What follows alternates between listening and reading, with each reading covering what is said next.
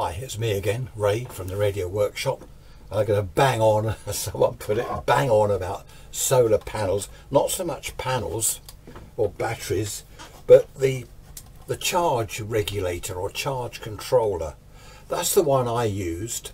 I've been using that for quite some time. It's okay. There's a photo of it so you can see exactly which one it is. It's okay, but what it does when the battery is nearing, full charge, well actually it's not nearing full charge, when the battery is fairly well charged, about 70 or 80% charge, okay, this switches off. What happens is the battery volts, you're charging, okay, with this type. This is what someone called the old-fashioned on-off type. So your battery volts go up, up and up and up, get to about 14.5, okay, that switches off. Now 14.5 up here, this is artificially high because your charging has held the battery volts up. It's artificially high, so the volts very quickly drop. Okay, as they come down to about here, this switches on again.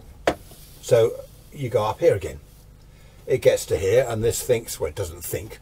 It says to itself, if you listen, oh yeah, it says, hello, battery's charged, turn off. Go down here. Hello, battery's flat, switch on.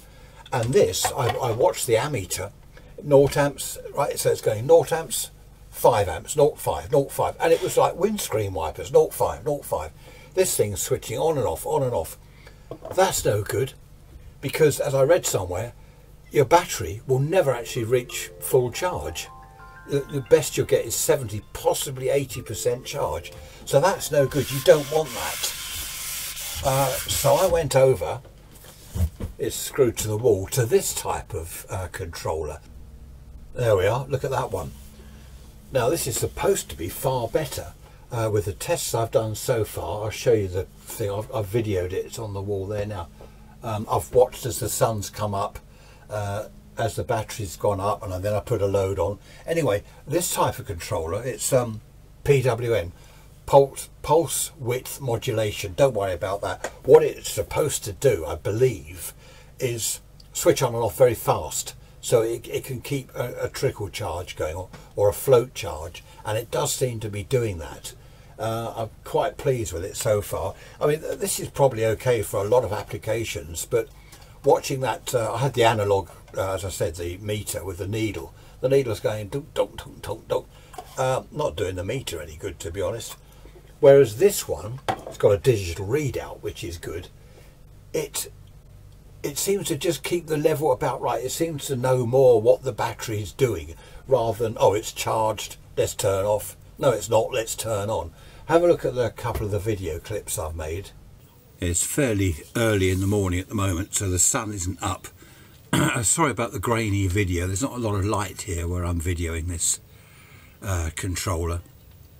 But you can see there's 0.2 amps, 200 milliamps charging, battery's 12.6 volts. That's now gone up to 0.3 amps, 300 milliamps, 12.6 volts. It seems to be doing fairly well. The sun is still very low. It's very early in the morning. I don't know why I get up so early, really. Now coming up to half an amp, 500 milliamps, as the sun is coming up, 12.8 volts. There we are now, 0.9 of an amp, 900 milliamps, so getting close to an amp, 12.9 volts, oh, nearly 13 volts. Now charging at 1.9 amps, 13.4 volts, oh, 2 amps, there we are. Sun's coming round now. Now charging at 3.7 amps, so that's good, that's what it should do. 3.2 amps, 3.1.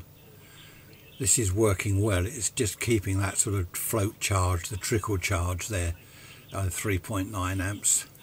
I did read somewhere, I've been doing quite a lot of research into this particular charger, controller, before I bought it. I've only had it a couple of days, so it is early days. But some people were saying, oh, it's brilliant, it really does work well. Others were saying, charges the batteries all day when the sun's out, all day at 15 volts. Batteries are hot, they're bubbling, they're fizzing off gas, basically destroying themselves.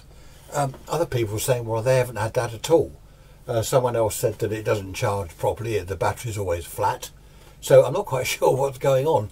That's why I thought I'd make my own video and show you what my setup is. I've only got a very small setup. The batteries I've got total 40 ampere hours. I've only got 2 small panels. I think the most I can get out of the panels is just under 5 amps, 4.5, 5 amps, something like that on a good day. So it's only a small setup, basically just to power bits and pieces in my workshop. So yeah, what I just a little bit wary of is people saying the batteries are hot and they're fizzing off gas. Well, you don't want that, because that ruins the batteries, obviously. It's dangerous, and batteries are expensive. I've now turned my bench light on here, that one, and my amateur radio gear over there, which is on 12 volts, and it's charging at 4.5 amps. Okay, so it is varying the charge, rather than this type where it's the charge is on or it's off. There's no in between. That's the problem with that one, and many others apparently. You know what this is doing, it's sort of charging to keep the voltage around about there, rather than on off. You know what I mean? You don't want that. I've also got a cup of tea here, which is good. So yes, so far it is working. The sun's gone in slightly. We're now down to 3 amps, just under 3 amps. I'll keep you posted. I won't end the video here because I want to do this a little bit further. What's the time? Yeah, it is around midday now, so once the clouds pass we'll have full sunshine and I'll see exactly what goes on there. In the meantime, excuse me while I have my tea. Also on this one, have a look at the photo again, there are 2 USB sockets for phone or iPad charging there. I've just got my lead plugged into one of them. Just beneath that there's a couple of 12 volt sockets for running whatever. The red button is to turn off the load, so you can press that and it cuts the load off. I'm running my load from the batteries themselves. Okay, I don't take the load through the controller. That's why it's not reading. I think it's charging my phone at the moment, but that's why the load current isn't reading anything. I take that directly from the batteries for various reasons. What that will do, if the battery voltage, I think it goes below 10, it automatically switches the load off. What's that? Here come the cops. Now I'm in trouble. So yes, it's a nice little thing. It was, how much was it? 19 quid, 20 quid with postage.